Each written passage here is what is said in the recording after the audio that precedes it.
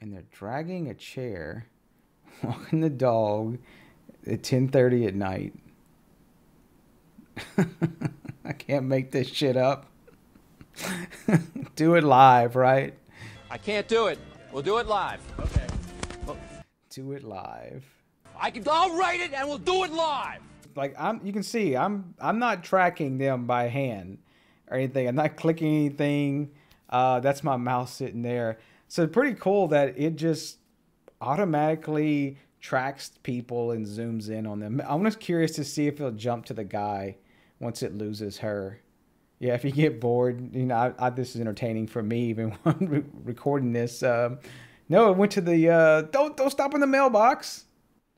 So I wanted to share with you a pretty awesome camera that I did pick up. And yeah, I did purchase this with my own funds, which of course is funded by you clicking and doing the things with all the videos. So totally unbiased on this review, but it's a pretty badass camera.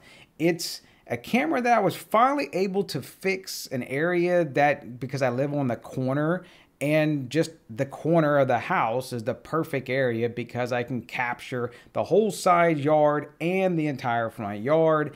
And I really wanted a great zoom. Well, that's where it landed on the camera by Empire Tech. It's a 25x zoom. Yeah, it's stupid crazy on what you can zoom into. Probably a little too much, but can you have too much zoom? Now, being Empire Tech, I will say that I do like his support. And now if you've been around some of the forums and whatnot, that he does support and back up all of his cameras if you have an issue, and keeps up with firmware updates, etc. And they are Dahua based, so yeah, you don't have any of the codec issues that you see with some of the other cameras. So you can use it with Frigate or BI, which is Blue Iris, several other software NVRs. You can set the codecs to H.264, H.265. It's totally how you want to use the camera. Pretty awesome there, but I will tell you the camera is expensive. You're gonna pay anywhere from, depending if you catch it on sales on AliExpress or maybe eBay or Amazon. Of course, I'll leave all the links down below where you can pick up yours.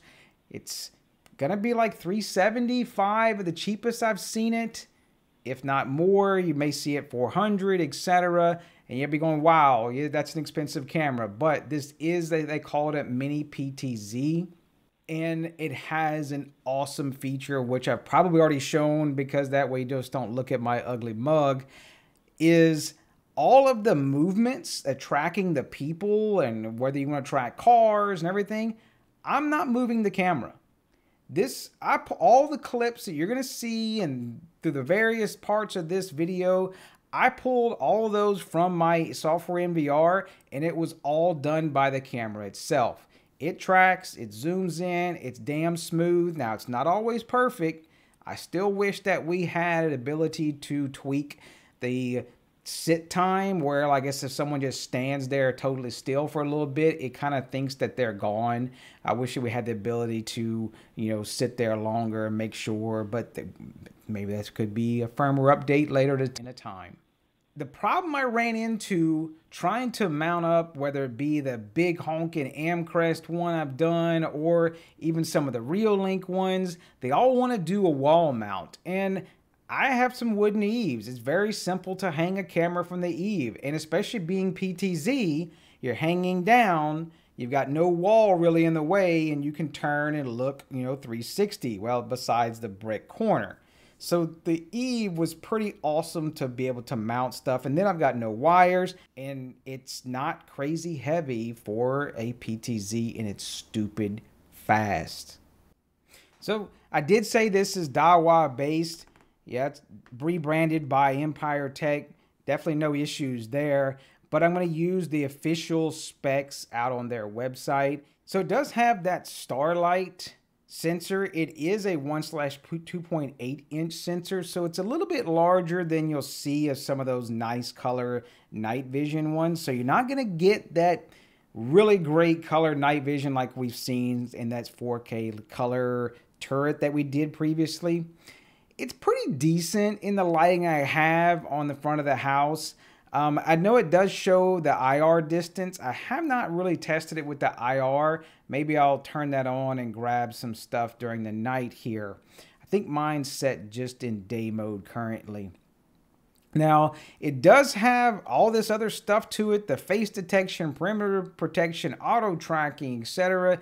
It is only 4 megapixel, but think about it. It's 25x zoom. And yeah, that's 25x, not digital zoom. That's actual lens move out and pick up 25x zoom.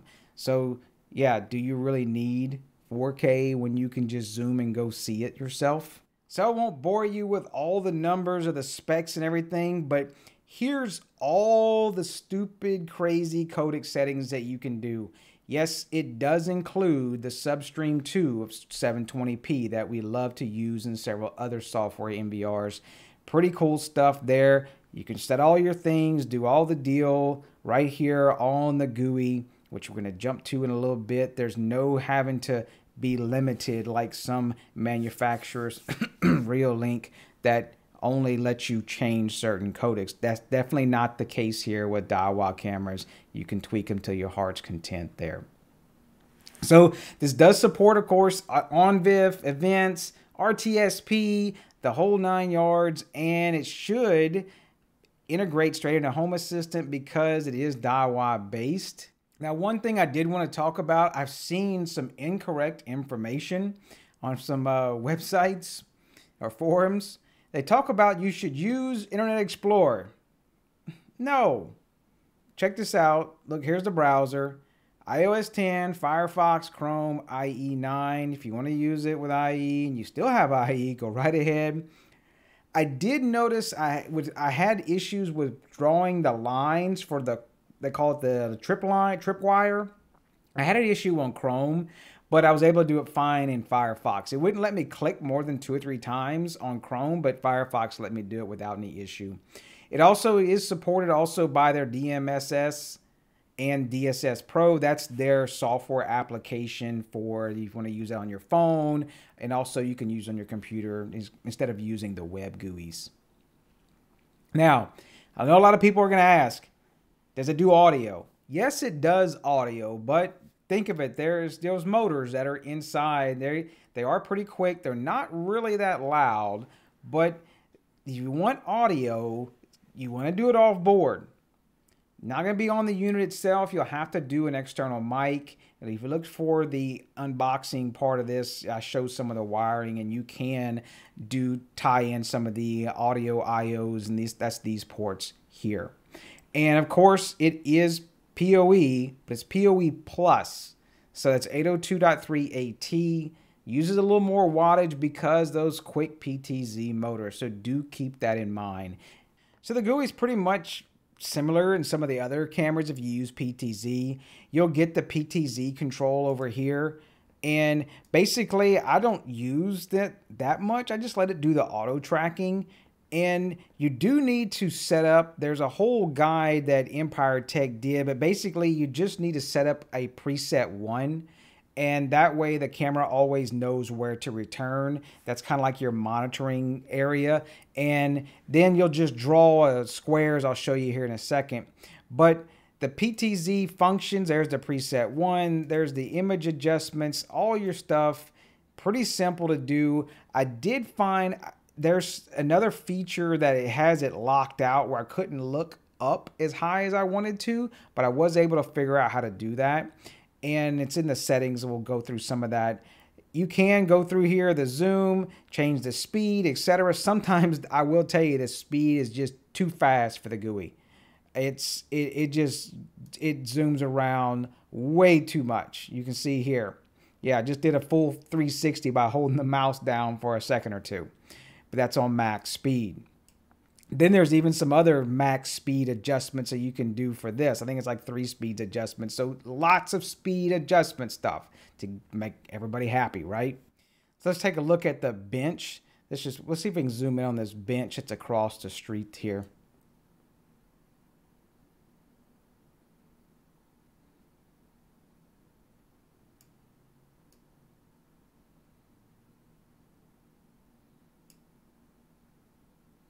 Yeah, That's pretty nuts. I bet you if there was someone sitting on that bench and someone that could read lips, they would have no problem picking out what that person was saying. So there's definitely a lot of zoom, way more than you probably ever need. I mean, look how far we're zooming back out. That's pretty cool.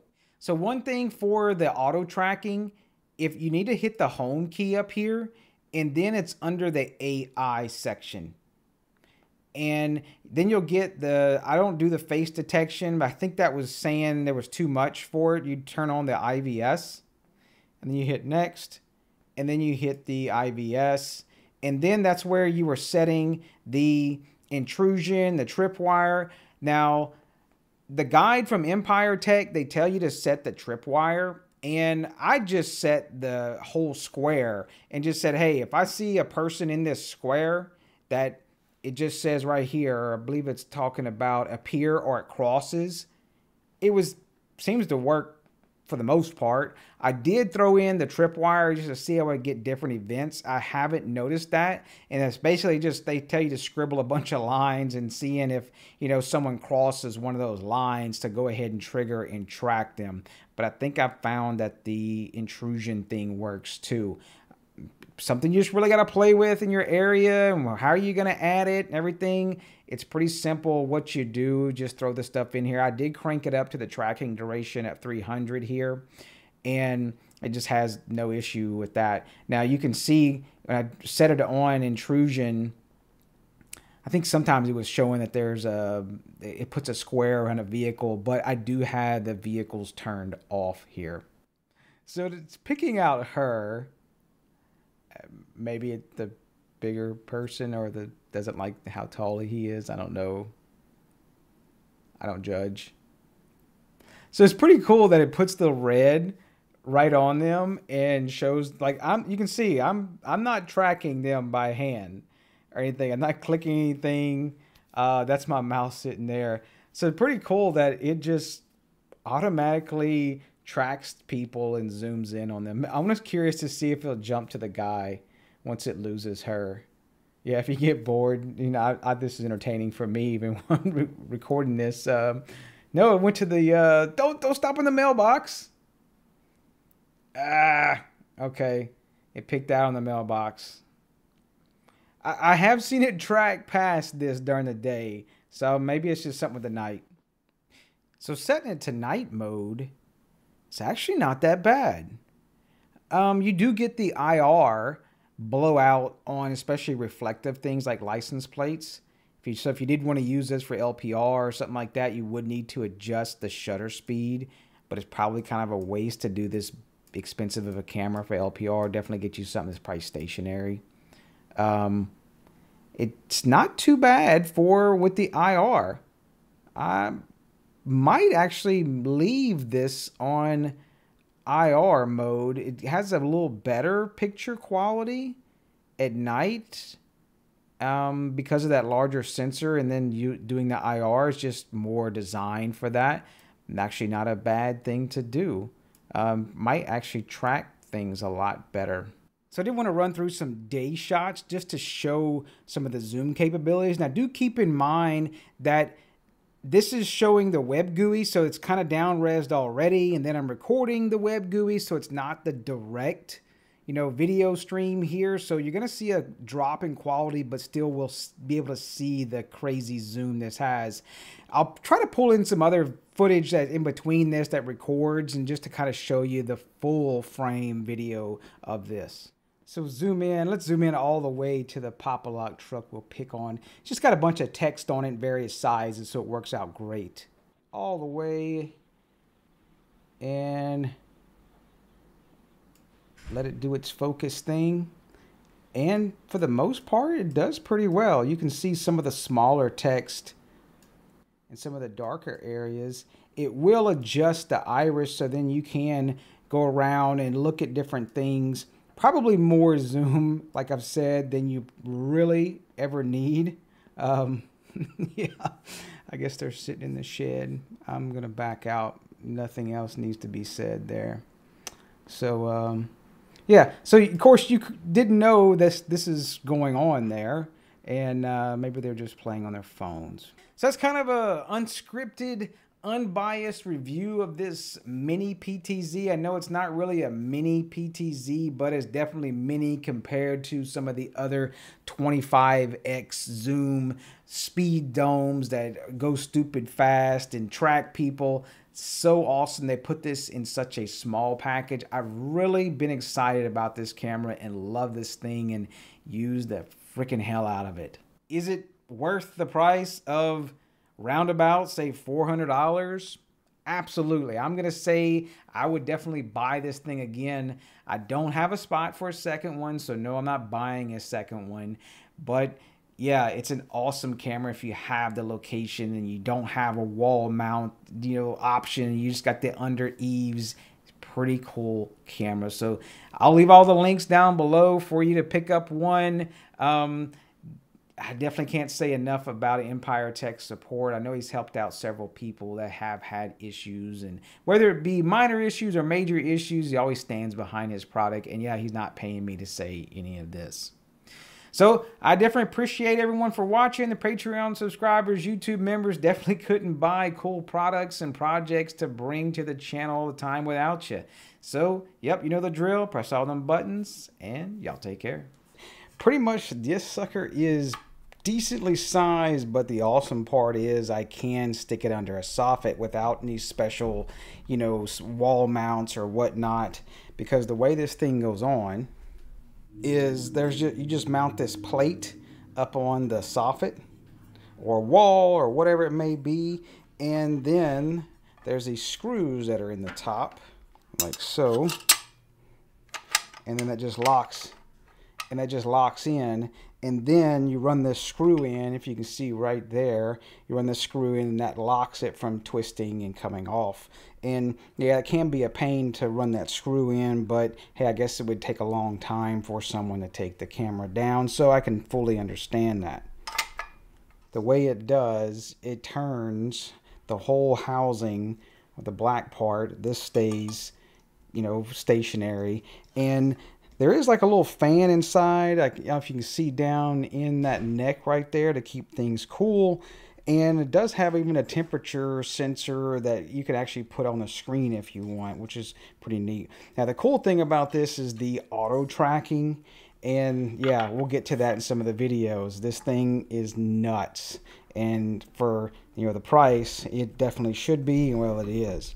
Now, you do get the power over Ethernet on there, and if you want to power it through 12 volt DC, you can do there. You get all these audio inputs, and you can do power there's, and then you get the alarm wires. Now, I'm not using any of these, so I'm just going to leave those up in the soffit, not worry about them. I'm just using the power over Ethernet for this camera. Now, if you want to look at size comparisons, your regular turret, so it is a good significant difference on how far it sticks down, so do keep that in mind on your distance and where you're mounting it at, because you can see, as you can see, it's a lot different. But yeah, this one is just a simple stationary camera and doesn't do a whole lot. So this is pretty cool that they actually do call this a mini PTZ, believe it or not. But damn, it works well. I've been messing with it in a few test places, and I'm excited to get it mounted up on the corner and really mess with it some more. Now, they do have a spot for a micro SD card in there. I haven't taken this fully apart. I'm not using the micro SD card on the camera itself because I'm recording using RTSP and OnVIF and the whole thing. You can use it with Blue Iris or Frigate or whatever, since it is that Daiwa style of things where you can just record and the codecs work.